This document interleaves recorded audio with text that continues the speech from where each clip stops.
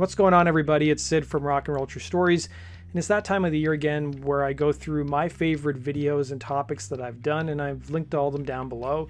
And these aren't necessarily my most popular videos, but they were just topics that I really enjoyed doing.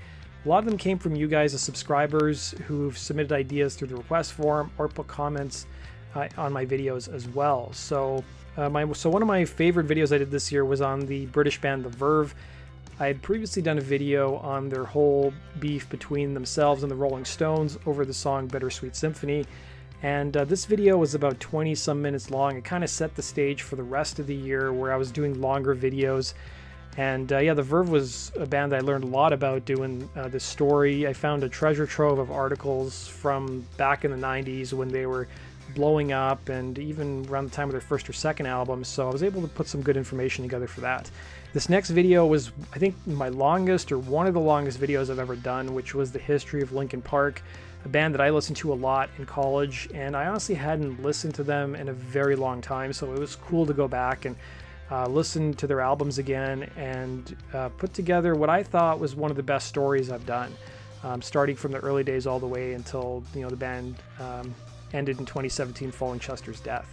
Another band that was very indicative of my childhood was Matchbox 20. We did a whole history on that band, and one of the most fascinating parts of that whole story was actually Rob Thomas's childhood. We actually did quite a few Matchbox 20 videos this year. We did also a video on his collaboration with Carlos Santana for the song Smooth, which has also been a pretty popular video, and the song was inescapable in 1999 in the summer. My next video was a band that I had a ton of requests for.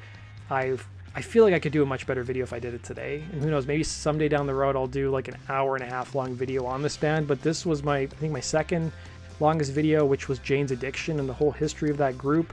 And then I also did a video about Dave Navarro's mother, who was actually murdered. I didn't hear about the story until he was on Howard Stern's show, and he talked a little bit about it, but I wanted to know more about the back history of it. While we're on the topic of like true crimes and those kinds of things, another one I did this year, which was a request by you guys, was the murder of Vinnie Vincent of Kiss fame's ex-wife, a story that a lot of people hadn't heard before, and it was a reasonably popular video, you know, when it came out. Another one was a story that I was planning on doing for a very long time.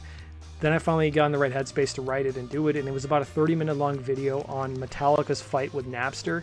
I think there was a lot of things in there that, you know, even myself, who used Napster and followed the whole thing back in the day, didn't know about until I was assembling the story, and finding some of that old footage of the news clips, them talking about the whole legal battle, was a trip down memory lane for sure. The next one is another story that I think one of you guys suggested. It was one of my more popular videos this year, which was Tom Waits' lawsuit with Dorritos, the chip company, and how they tried to use basically do a parody of his voice for one of their commercials. I think it was back in the late 80s, early 90s, and a lawsuit ensued, and it's another fascinating tale, and I always like coming across these kinds of stories. This next one is very similar too. I've done a couple of videos on Korn over the last year or two. I will be doing a full story on Korn's history, but it's one of those things where it takes a long time to write those full band histories, because the amount of time it takes to research it, put together somewhat of a cohesive story that sounds good, and I'm really proud of. That doesn't unfortunately happen overnight. And this one was about the time Korn threatened to school. I think it was a high school or junior high in the States. There was some kid who wore a Korn shirt to school. I think he got expelled. Again, I wrote this a very long time ago, so it's very hard to remember the exact details, but and Korn threatened a lawsuit against the school, and it was a story that was in the national press at the time. I think it was around the time of like the late 90s when the story broke. Another one, which was a story that was quite different than what I typically do, was about the Jock Jams CD, the Jock Jams CDs, I should say.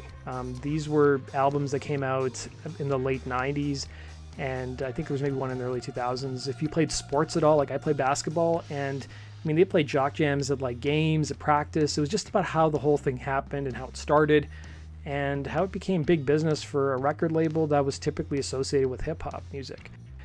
Another two stories were about more female-centric bands. Luscious Jackson was a band that I covered that was pretty popular. People seem to enjoy it. It's a band I've always heard Naked Eye on Sirius XM on Lithium, And I remember their song being Rock Band, as well as I think it was DLC was released as. And I personally, a lot of these stories are just stories that I wanted to know more about. And again, I found a treasure trove of articles of the history of the group back when they were popular in the 90s.